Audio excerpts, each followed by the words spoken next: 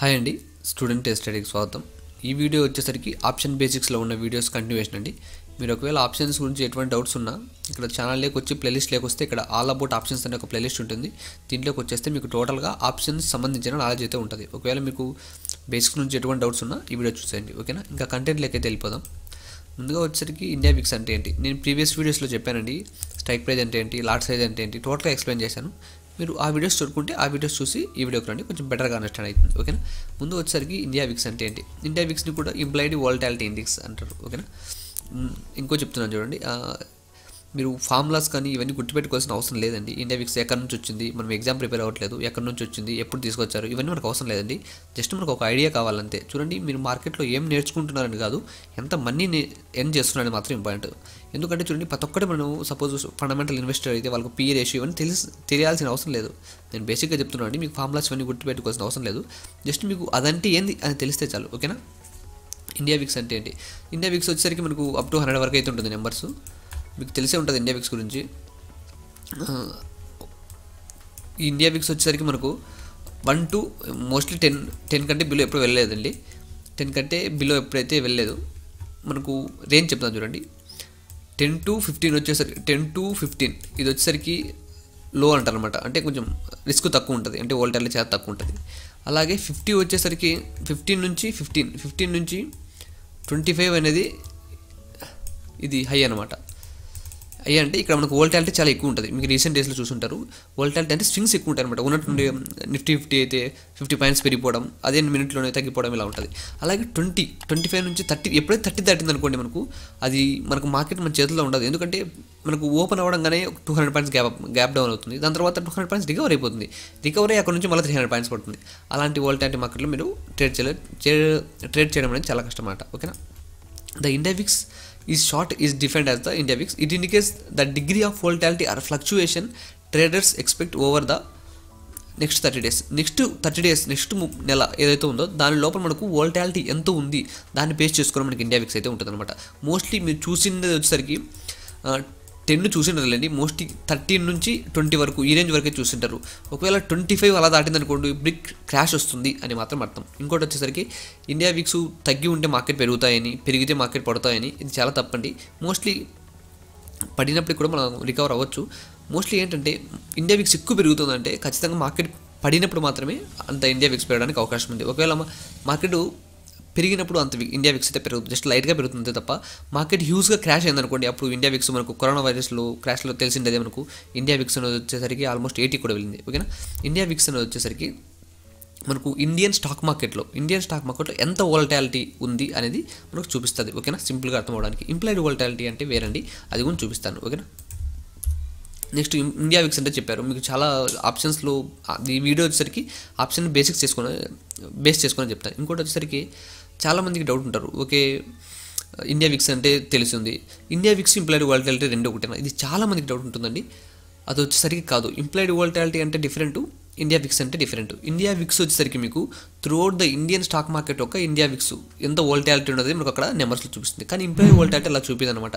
Different స్టాక్స్కి different volatility ఉంటుంది, implied volatility ఉంటుంది. Suppose నిఫ్టీకి చూసారనుకోండి, మీకు 19-20 ఇలా అయితే ఉంటుంది. అలాగే స్టాక్స్ చూస్తే అంటే దాంట్లో వోల్టాలిటీ మనకు అంత ఉందని మనం అర్థం చేసుకోవాలి. అంటే స్టాక్స్ చూస్తే కొన్ని స్టాక్స్కి 50 అయితే ఉంటుంది, 50 ఉంటుంది. అపోలో హాస్పిటల్స్, జిఎల్ అంటే అక్కడ ఇంప్లాయిడ్ వోల్టాలిటీ ఎక్కువ, అంటే మనకు వోల్టాలిటీ ఎక్కువ ఉంది కాబట్టి అక్కడ ఐవీస్ అనేది ఎక్కువ ఉంటాయి, ఓకేనా. ఇంప్లాయిడ్ వోల్టాలిటీ డిఫరెంట్ అండి, India VIX different. Implied volatility వచ్చేసరికి స్టాక్ స్పెసిఫిక్ ఉంటాయి అనమాట. అంటే ఎస్బీఐకి ఒక ఇంప్లాయిడ్ వోల్టాలిటీ ఉంటుంది, హెచ్డిఎఫ్సి బ్యాంకు, ఇవన్నీ ఒక్కొక్క స్టాక్ ఒక్కొక్క ఇంప్లాయిడ్ వోల్టాలిటీ ఉంటుంది. కానీ ఇండియా విక్స్ అలా ఉండదండి. టోటల్గా ఇండియన్ స్టాక్ మార్కెట్ టోటల్గా మనకు బేస్ చేసుకుని ఇండియా విక్స్ ఉంటుంది. ఇంకోటి వచ్చేసరికి ఇండియా విక్స్ దేని ద్వారా డెరైవ్ అవుతుందంటే మనకు ఆప్షన్స్లో deep out of the money ఉంటాయి కదా, out of the money premiums ఏదైతే ఉందో దాన్ని బేస్ చేసుకొని ఇంప్లాయిడ్ వోల్టాలిటీ ఉంటుంది, ఓకేనా. ఎందుకంటే అక్కడ మనకు జస్ట్ టైం వాల్యూ మాత్రమే ఉంటుంది. చూడండి, implied volatility is the markets forecast of A likely moment in the security price. అంటే మార్కెట్ నెక్స్ట్ 1 monthలో ఎలా మూవ్ అవుతుంది దాన్ని బేస్ చేసుకొని మనకు సపోజ్ ఏదైనా ఈవెంట్ ఉందనుకోండి, ఇంప్లాయిడ్ వోల్టాలిటీ పెరిగిపోతుంది, అంటే ప్రీమియమ్స్ పెరిగిపోతాయి. ఎందుకు మనకు అక్కడ అన్సర్టైనిటీ ఉంది, ఓకేనా. అలాగే ivy is often use to praise option contracts wear implied volatility results in high premiums. అంటే ఇంప్లాయిడ్ వోల్టాలిటీ పెరిగితే మనకు ప్రీమియమ్స్ పెరుగుతాయి, ఓకేనా. ఎందుకంటే దానికి మనం గీక్స్ నేర్చుకోవాలన్నమాట. అక్కడ చూస్తుంటే మీకు గామా తీటా వీగా ఉంటుంది కదా, ఈ ఇంప్లాయిడ్ వోల్టాలిటీ పెరిగితే మనకు వీగా పెరుగుతుంది. వీగా పెరిగితే మనకు ఆప్షన్ ప్రీమియమ్స్ అనేది పెరిగిపోతాయి. ఓకేనా, అది ప్రీవియస్ మనం కమింగ్ వీడియోస్లో చెప్పుకుందాం. ఓకేనా, ఈ ఇంప్లాయిడ్ వోల్టాలిటీ ఇండియా విక్స్ ఎలా చూడాలి అది కూడా నేను కమింగ్ స్లైడ్స్లో చెప్తాను. ఓకేనా, దాని తర్వాత చాలా చాలా చాలా ఇంపార్టెంట్ అండి ఐవీ ర్యాంకు ఎక్స్ప్లెయిన్ చేస్తాను చూడండి. ఐవీ ర్యాంక్ అంటే ఏంటంటే, సపోజ్ మీరు నిఫ్టీ చూస్తున్నారు, India VIX Nifty implied volatility ఎక్కువ ఉందా తక్కువ ఉందా ఎలా తెలుసుకోవాలి? లేదా హెచ్డిఎఫ్సి బ్యాంక్ ఉంది, ఇంప్లాయిడ్ వోల్టాలిటీ తక్కువ ఉందా ఎక్కువ ఉందా ఎలా తెలుసుకోవాలి? ఎందుకంటే చూడండి, ఈ చెప్పాను కదా, ఇండియా విక్స్ వచ్చేసరికి మనకు టోటల్గా సంథింగ్ ఏదైనా న్యూస్ వస్తే మనకు ఇండియా విక్స్ అనేది పెరుగుతుంది. కానీ కొన్ని స్టాక్స్లో టకా నిందన సడన్గా ఏదో న్యూస్ వచ్చేస్తుంది. సపోజ్ ఫ్రాడ్ జరిగిందో అలా న్యూస్ వచ్చేసినప్పటికి మనకు ఇంప్లాయిడ్ వోల్టాలిటీ ఏదైతే ఉందో ఆ స్టాక్ ఒక ఇంప్లాయిడ్ వోల్టాలిటీ మాత్రమే పెరుగుతుంది. డిఫరెంట్ స్టాక్ ఒక ఇంప్లాయిడ్ వోల్టాలిటీ పెరగదు. ఓకేనా, మీరు దీని అయితే ఖచ్చితంగా నేర్చుకోవాలి. ఐవీ ర్యాంక్, ఐవీ పర్సెంటైల్ నేను క్లియర్గా చెప్తాను, మీరు వినడానికి ప్రయత్నించండి. Ivy rank simply tells us whether implied volatility is high or low in a specific underlying based on the 1 year of IV data. ఈ ఐవీ ర్యాంక్ అనేది దేన్ని చెప్తుందంటే, పాస్ట్ వన్ ఇయర్గా ఉన్న ఐవీస్ని బేస్ చేసుకొని ఇప్పుడున్న ఐవీ ర్యాంకు తక్కువ ఉందా ఎక్కువ ఉందా అనేది మనకు చెప్తుంది.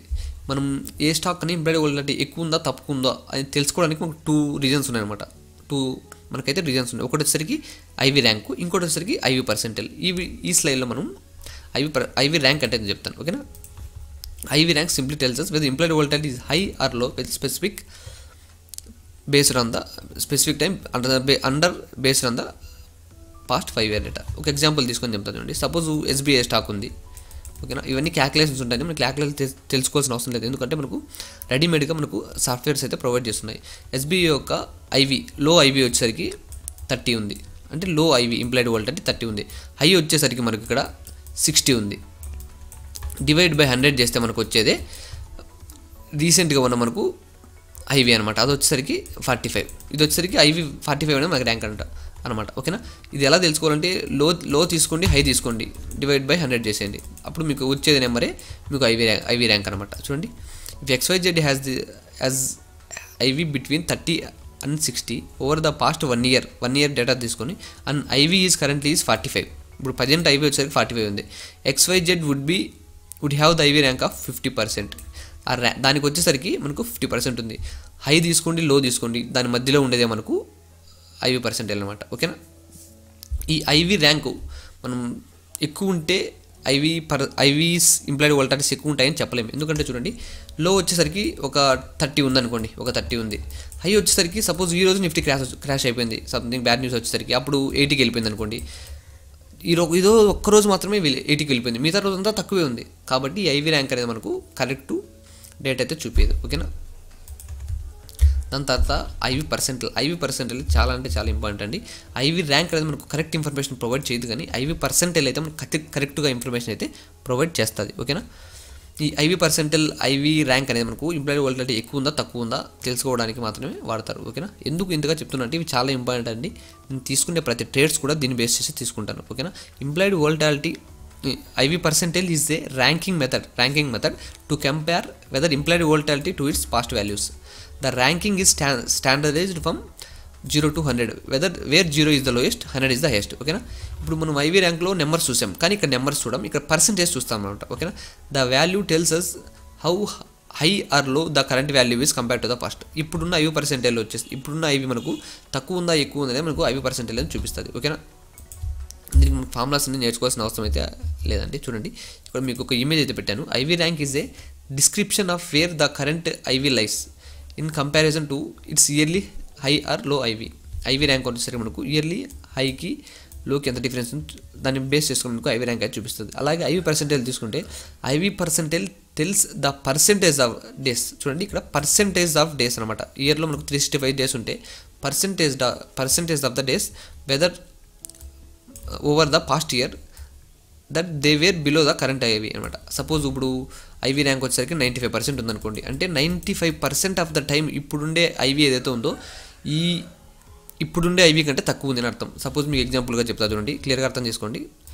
ఈ అపోలో హాస్పిటల్స్లో మనకు సంథింగ్ న్యూస్ వచ్చింది, దాన్ని మామూలుగా ఐవీస్ వచ్చేసరికి 30 ఉండేది అనుకోండి, ఎగ్జాంపుల్ చెప్తున్నాను. ఇప్పుడు ఒకటేసారి ఐవి అనేది మనకు 80కి వచ్చేసింది. ఏంది ఐవీస్ చెప్తున్నాను, ఇంప్లాయిడ్ వోల్టాలిటీ 30 నుంచి 80కి వచ్చేసింది. అప్పుడు మనకు ఐవి ఈ 30 ఉన్నప్పుడు వచ్చేసరికి మనకు ఇంప్లాయిడ్ ఐవి పర్సెంటేజ్ వచ్చేసరికి మనకు ఒక 60 ఉందనుకోండి. కానీ ఇప్పుడు పెరిగిపోయింది, ఐవీస్ పెరిగిపోయింది. ఎందుకంటే సంథింగ్ మార్కెట్లో అన్సర్టెన్ ఉంటుంది. ఈ ఐవి ఏమవుతుంది, ఐవి పర్సెంటేజ్ పెరిగిపోతుంది అనమాట. అప్పుడు 80 నుంచి 90 అలా ఉండొచ్చు.